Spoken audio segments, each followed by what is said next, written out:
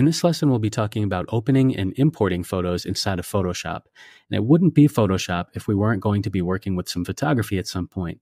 So in this lesson, let's go through a few of the ways that we can begin to do just that.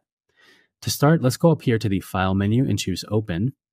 And now I can navigate to where my photos are. So I have a folder here with 3 photos that I took recently from the park. I can select one of them, or I can select all of them, and then come down here and choose Open. By default, Photoshop will open these up into tabs. So you can see that we have 4 separate tabs here. One for our document, which I just clicked and dragged out of the tabs up here. And then we have our 3 additional photos. So I can drag these tabs out and move these around and place them however I want them. I can zoom out to make them smaller, and I can reposition these however I want. Another way that I could view these, though, is by going to the Window menu and choosing Arrange.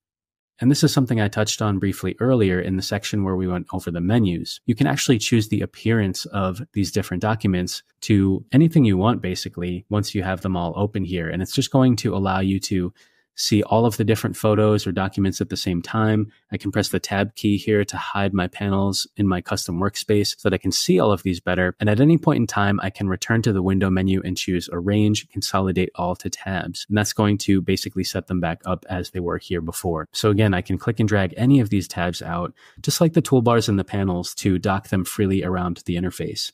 And if I press the Tab key, I can hide or reveal those tabs. Now that I have these photos open in Photoshop, how can I actually get them into the document? Well, I can just click and drag them from the main file over here into the new file that I want to bring it into. And when I do that, you'll see that it's just brought in layer 1. And you can probably tell already, but this image is way too zoomed in for our blank document here, because our document, if I go to image size, is 1920 pixels by 1080 pixels, which in inches is about 6.4 inches wide by 3.6 inches tall, a resolution of 300 dpi.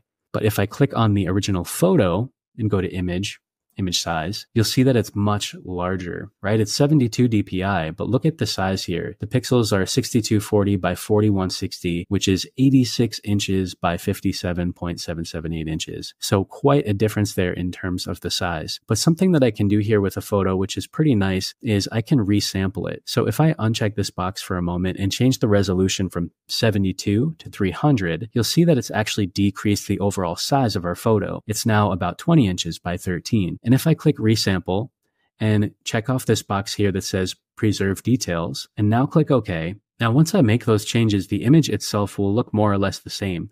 All I've done there is basically resize the image to enhance the quality a little bit. And that's something that you can do if you have a really large file that may be a lower res file. You can scale it down in dimensions, and that will allow you to get a little bit more quality out of the image. Let's have a look at another way that I could bring my photo over here into my document, though. If I have a photo open, let's grab a different one. Maybe we'll grab the ducks here.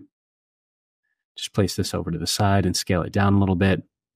Let's say I want to bring this into my document. Well, another way I can do that is by control clicking on this background layer and choosing duplicate layer. Now we have an option up here that just says duplicate background as, and this will allow you to enter a custom name for this duplicate of that layer. And you also have the option to choose the destination. So at the moment, it's the same as our document. Notice the name here matches the file name here at the top of the photo. But if I click on this arrow, it will allow me to choose a different destination, like my empty untitled 1 file here.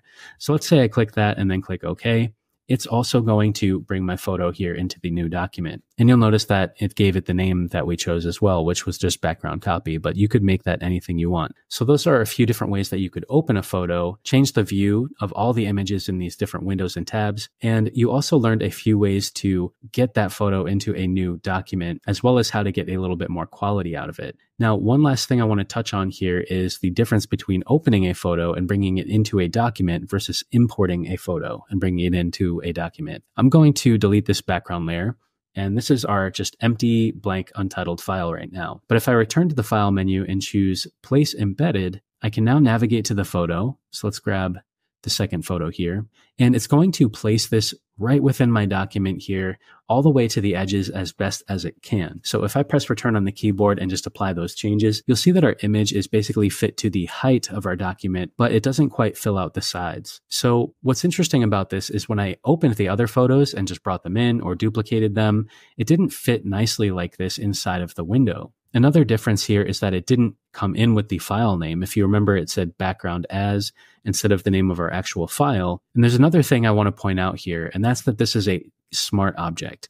Now, we haven't got on smart objects too much yet, but there are some amazing benefits to working with smart objects over raster-based layers and images. The main thing that I want you to remember here is that if you open a photo and just drag it in here, it's not going to fit nicely to the size of your document like this, and it won't come in with the file name. And also, the added benefit of smart objects really is pretty great when it comes to Photoshop and working with photos.